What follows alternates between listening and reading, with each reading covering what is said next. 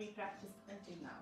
So we did this, going up, our heels are close, right, the first one, and when you are coming down, you are sitting, right. Try to keep your heels as close as you can. Okay, so inhale up and sitting and going into the squat and bring your knees back, opening the hip. Okay, now the second one what we practice is your one leg is out, right leg is bent, left leg is out. You inhale here, right arm up, and you are reaching with the right arm to the left. Okay, and either you can do look up, chin up, and see if you can bring nice engaging the neck movement also here. The same we'll be doing to the other side. The left leg is fold, right leg is out, resting on the ground, toes towards the sky. Now here we are inhaling up with the left hand, engage, and when you are exhaling, you are coming and reaching the right leg. So left hand to the right leg, and then you look up, chin up. So when you look up, chin up, you are engaging deeper levels of the muscles. So look up, chin up, feel it. So this is the second one. Okay, release the pose. So this is the second one. What is the third one we did? That one is holding up. Perfect. So you bring your both legs together. You bring your right leg over the left knee. You bring your knee close to your abdomen. Hug your knee. Press your knee into the abdomen. Now you bring your right arm behind and give yourself nice tall movement here. Okay, support your back. We don't want anything in the discomfort. We want the body in a proper, perfect energy filled anatomical position. Inhale here with the left hand. Open up, engage from the hip muscles all the way. And when you exhale, you bring your left arm in the between the chest and the knee and grab your ankle. Look back, chin back. Look over the shoulder.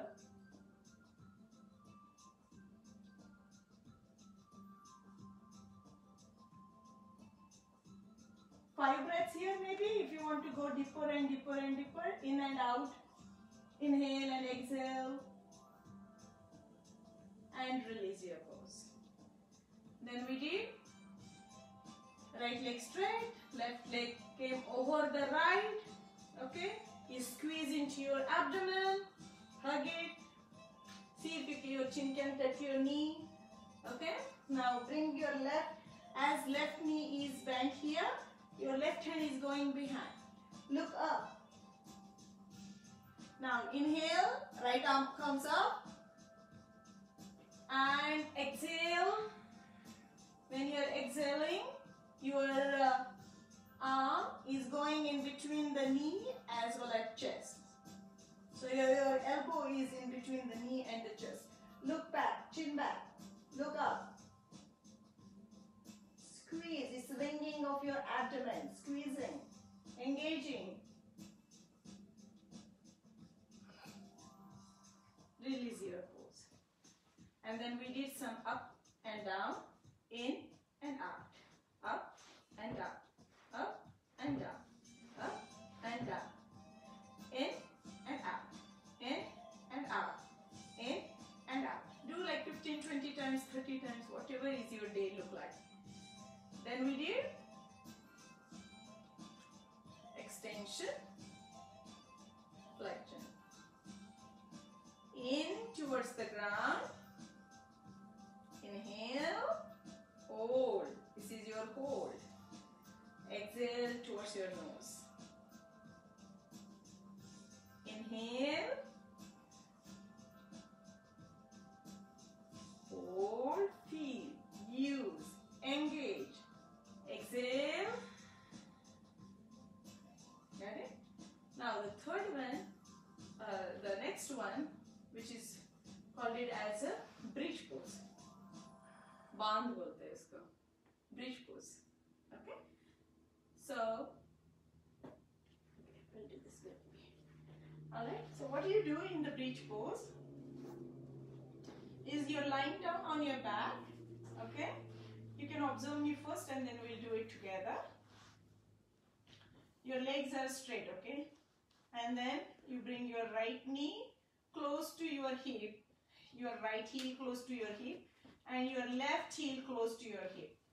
Okay? Now see if you can grab your ankle wherever your body allows you. Or if you can touch your heel, that's fine too. Okay? Now, we will do some variations of the bridge pose so that we can engage the different muscles, and the main focus here is our core muscles. Core means abdomen, the stomach area, the belly button area. Okay? Now, here you inhale and slowly bring up, lift your hip off of the ground and see if you can bring your hip higher, higher, higher.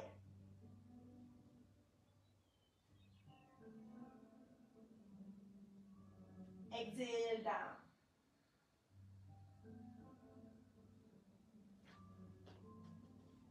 Now inhale, lift, go higher, higher, higher along with your breathe in. Now hold your breath here, whatever your body allows you. And when you exhale, slowly come down.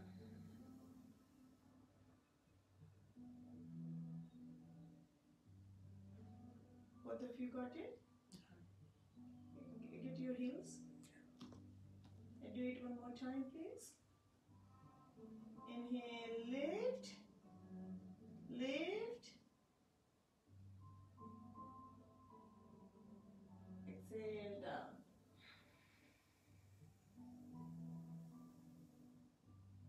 Sir, can you watch me first? Yeah, have a seat. Maybe check it out if it is recording for you. Yes. Is it? Make sure it is, the whole thing is there. Okay? Okay. Now, I want you to observe first. I really want you to lift means it's lifting up. Okay? So let's see it one more time. Inhale, lift and hold. Bring your knees closer.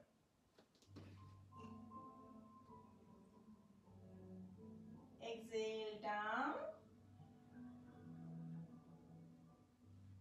Now there will be a variation. Once you are good here, maybe after a month or something like that, you add one variation into this one. That will be a little deep and core engaging muscles again. What we are going to do here, you inhale and lift and come up on your toes and see if you can lift a little higher to yourself. Come up on your toes. See if you can engage more and lift more. Lift, lift, hold.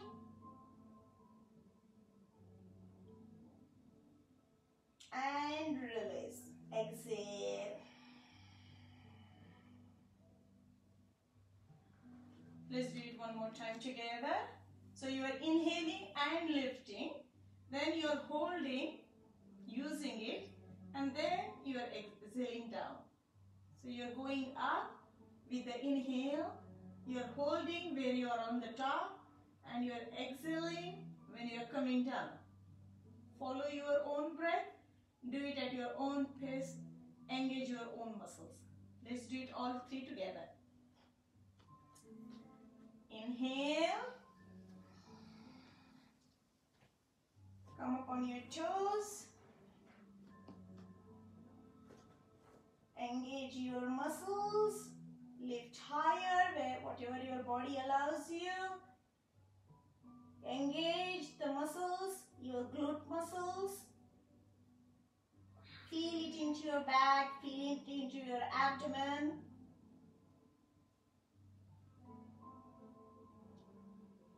Hold and feel. And exhale. The way you went up The same way you are coming down and release.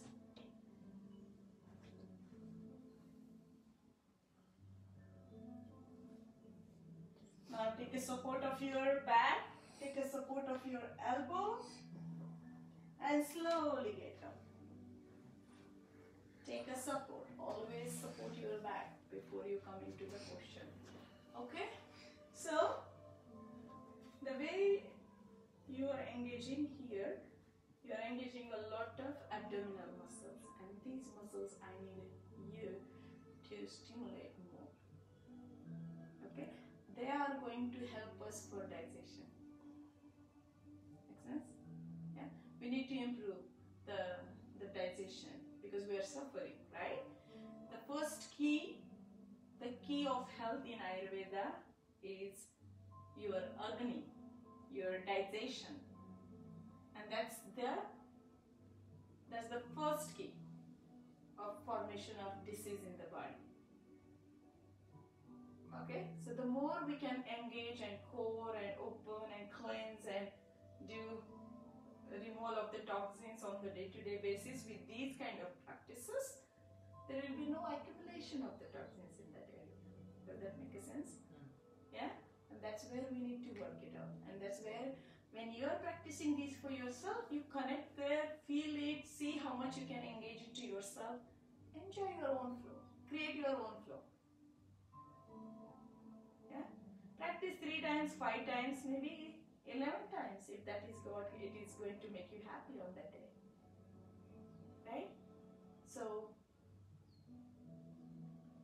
acidity, formation of acidity, acid reflux, GERD, right? All the ulcers, the irritation in the esophagus, inflammation. A lot of clients complain about, they're diagnosed with esophagitis or they are diagnosed with stomach inflammation and all of gastritis and all of that, right? Then the inflammation becomes over the period of time. If the inflammation is constant in the body, it ends up into ulcer formation, right? It goes deeper and deeper on the tissue levels in the body. And then when we have that constant inflammation or acidity or this, then the openings of our stomach, which is the top portion and the bottom portion of the stomach. Stomach is like a sac, okay? It's like a bag, like a C curve, okay? Then it has an opening in the top and opening in the bottom. Okay, this is a cardiac opening of the stomach. Is that right? That's the first one. Is the sphincter is one on the top and on the bottom. So this is the backflow starts happening when you have that acidity or constant indigested food in the stomach, and that indigested food or the acidic food opens up that natural closing concept doesn't happen, and then it remains open. That's where the food or the contents from the stomach travels into the esophagus, because they lose that texture, the elasticity. They become loose because inflammation creates the heat and hot, they burn the things.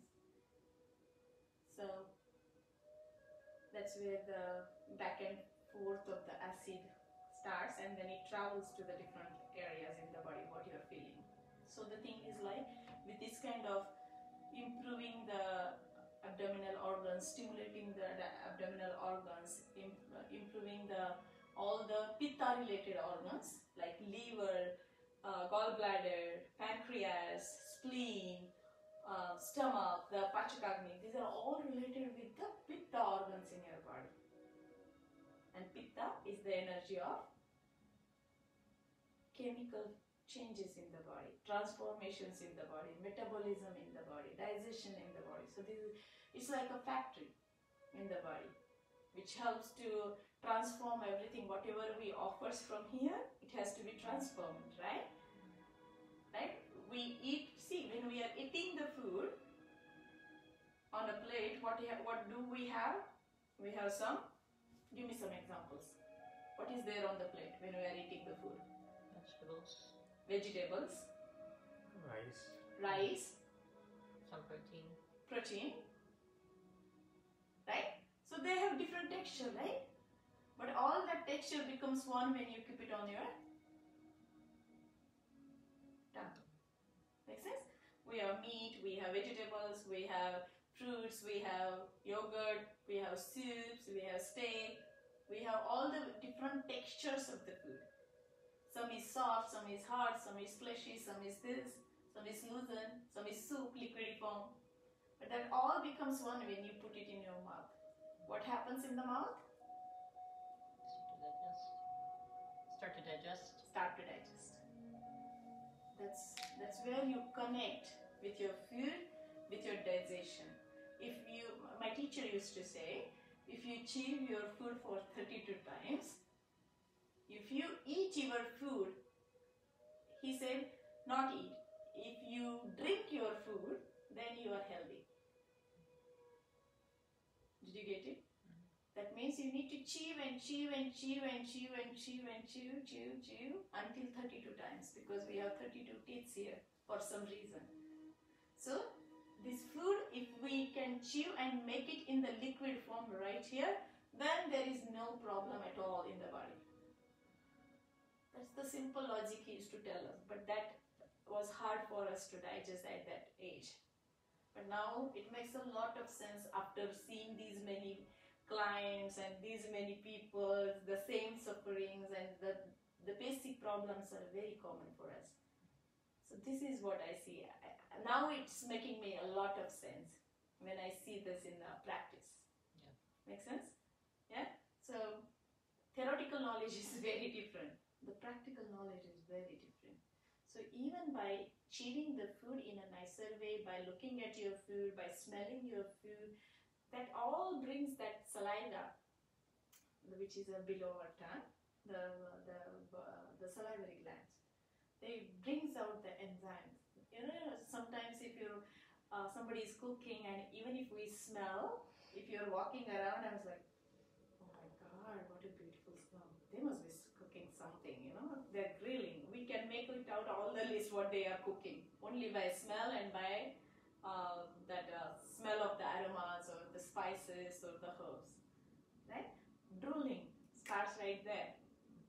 So connect with your food, do it for yourself, chew it when you're eating it, and that all over the period of time. See, you will not see a change in one day. When it becomes a part of your journey, when it becomes your yoga, that a practice on the day-to-day basis, then only over the period of time, maybe after 3 months or 6 months or after a year, you will start feeling changes in you. Like the way you give the time to create all these problems for 10 years or 15 years or 20 years of history, it takes the same time, right? That's what the body has taken that much amount of time to create that imbalance in you. Give it back. Start somewhere. The more, and now that imbalance happened because you were not aware. You know, things were happening, I ignored it, sometimes I took some medicine, sometimes I suppressed it. That's how the way we do, right? But now your body is talking to you. Listen to your body and do the best for yourself. Will you remember all of this? Yeah. Hopefully. It's always there. Yeah. I think I'm recording now. The previous one didn't record it, so I have to do it one more time for you guys. Okay. Yeah, I think somebody might have called. It's gone. So it is always on my Ayurveda Healing Spa page. Yeah, I get see if my babysitter can. Don't worry, I will just save this and I will send it to you. Okay. And you, sir, you can always go on the Ayurveda Healing Spa page, and it's there for you. So you know this attire, this clothing was meant for today's session. So you know that this is for me session. Okay. Any questions? Good here? You have your tea. Okay. I will see you tomorrow. Thank See you inside. Okay. Can Take you, your time. Dr. Arna, can you show me quickly? I want to make sure I'm touching the right Yeah, go back a little bit. I was watching you. Back. Yeah, Like that's in here. the middle of the head. Yes, ma'am. The top. Yep. But And there were the two, other right? one is here. Yeah, So where's from this? the nose, go all the way straight, and the first notch right there. Perfect. Right here. Yeah. So here and then the top of the cranium. Great. Okay. I will see you tomorrow, doctor. What time do you want tomorrow? Tomorrow is Saturday, right? Can I text you? Yeah, We text me. finish all the things. I have Text me. fully packed until 5. Yeah, I'll text me. text you the earliest. I will go think like Yeah, all yeah, the yeah. people. Take your time. Yes. I have the babysitter in the morning, Perfect. so You and have a wonderful afternoon. Thank Enjoy you, your rest too. of the day. Drink your tea thank you. and enjoy your food. I will. Thank you so much. You Yeah. too. I'm gonna make some dal today, moong dal. Aha, moong dal. Perfect. Nice. Use some celery. Go buy some celery and put into your moong dal. Okay. Okay. I have a bok choy. Can I add that? Yes. I have it in my fridge. Yeah, but celery will work for us for a cleansing. I need that cleansing from you. Okay. So thank you friends for watching. This is Aruna Patki, Doctor of Ayurvedic Medicine. Today's live was meant for to improve your digestion. I hope you can connect with your cells and muscles and your different body organs and systems when you are practicing this. Enjoy it. This is once again Dr. Aruna Patki, live for Ayurveda Healing Spa from the United States. Thank you.